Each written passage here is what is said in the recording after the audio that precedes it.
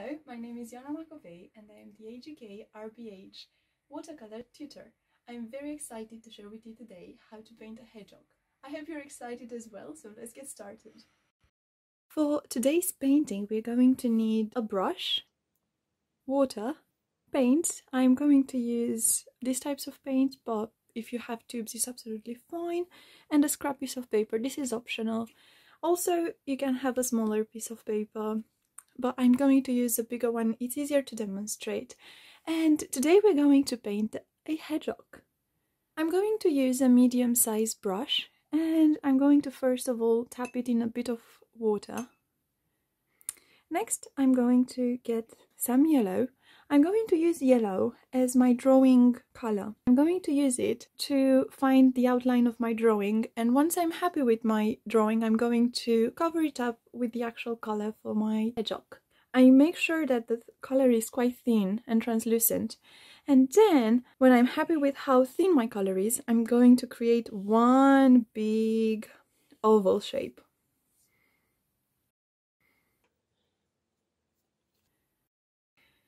And mine is not perfectly horizontal, it's at a bit of an angle. Next, I'm going to find where I would like my hedgehog's face to be, and I think I would like it here.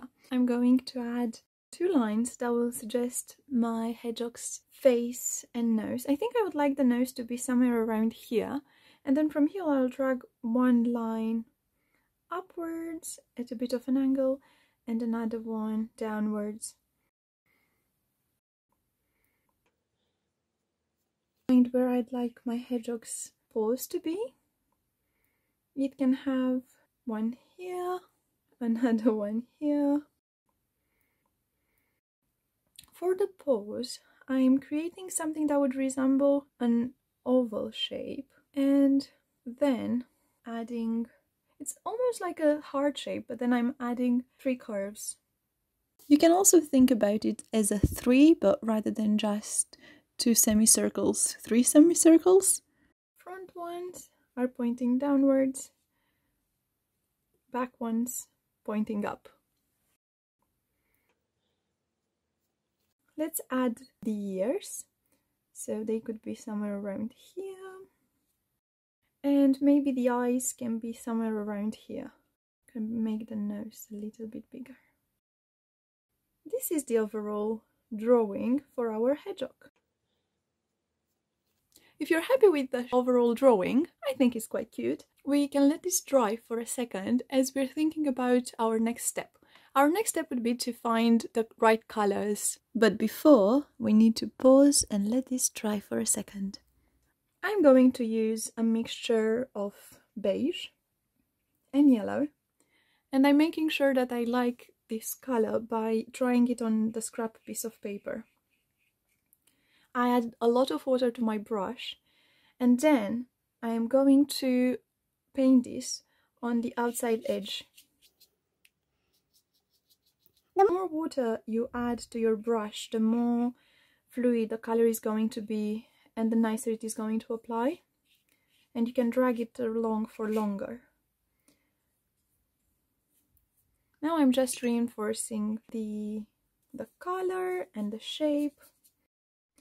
Something you can do when you have to cover up a very large area of paper is to change up your brush. So if you do have a bigger brush, you can use this now to fill up the color of the hedgehog's body.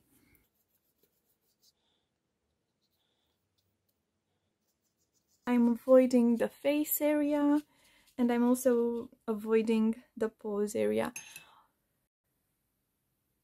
especially the top ones, whereas with the back ones I can add a little bit of color around here.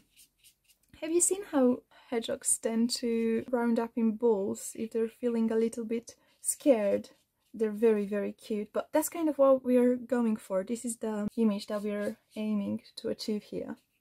A hedgehog that's hugging himself in a bit of a ball, which is something that I'd like to do myself when it's this cold. Lovely!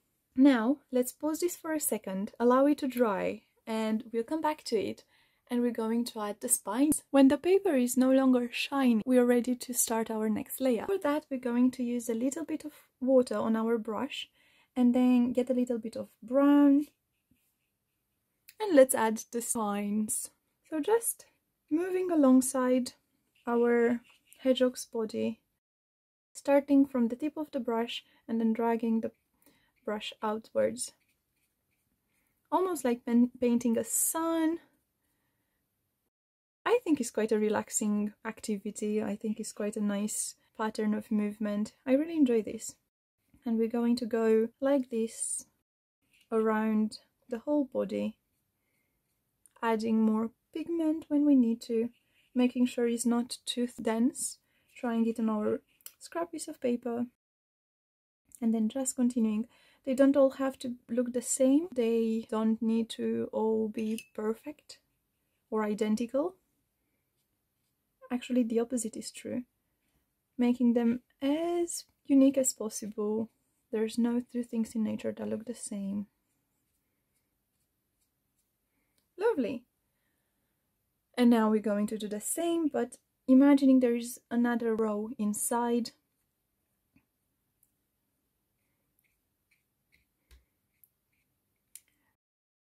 If you want, you can change the color a little bit, so maybe mix your brown with a little bit of beige, and now you have some more interesting spines.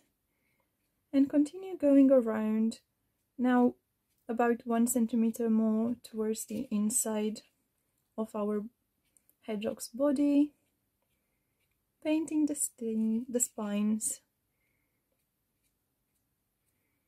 So lovely. I find this so relaxing.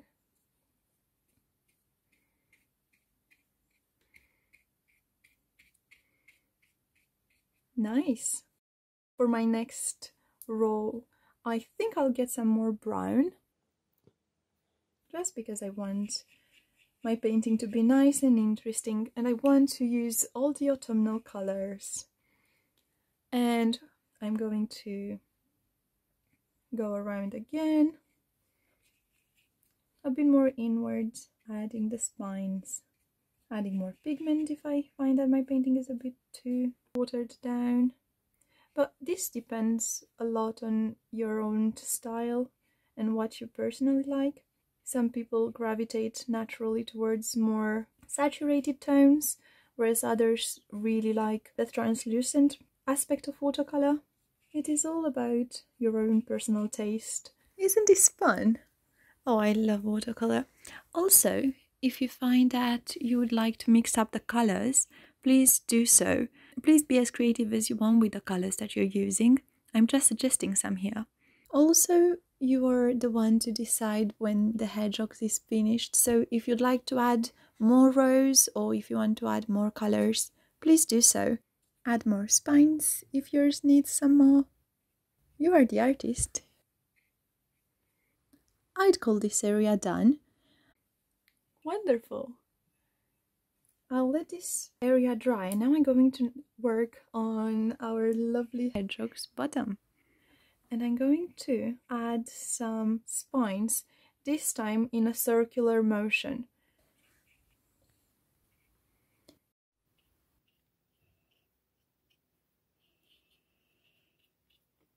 I'm going to add some of my darker brown as well, and continue painting like this. Just moving around in circles, and whenever I find there is a gap, I'll fill it in with a spine.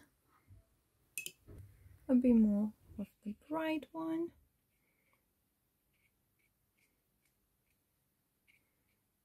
And I'm going to allow our spines to dry as I now move to painting the paws. For our paws, I'm going to use some darker brown, and I'm going to just fill them in nicely, covering the yellow outline.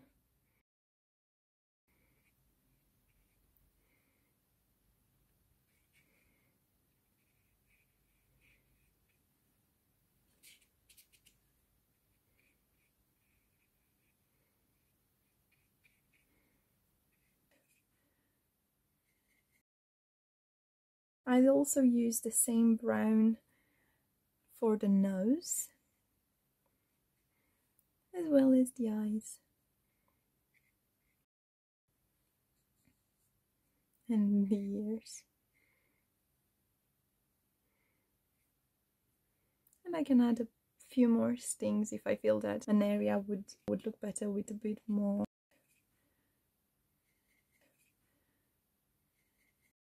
I'll then get a little bit of beige, add a drop of red, and then mix it. Now our hedgehog has blushy cheeks.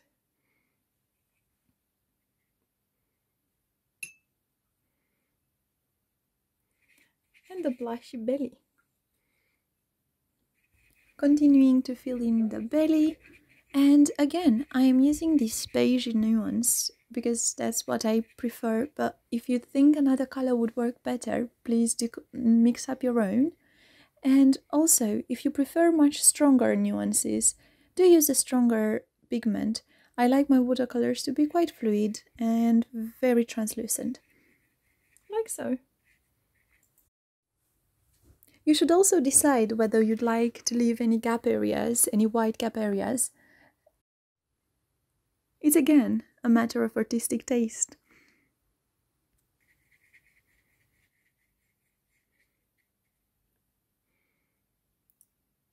And some to the hedgehog's ears.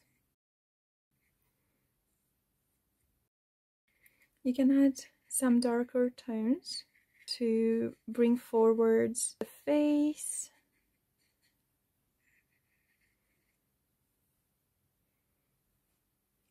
And you can finish it off adding a bit of an outline to the areas that you feel would work or would look better with that.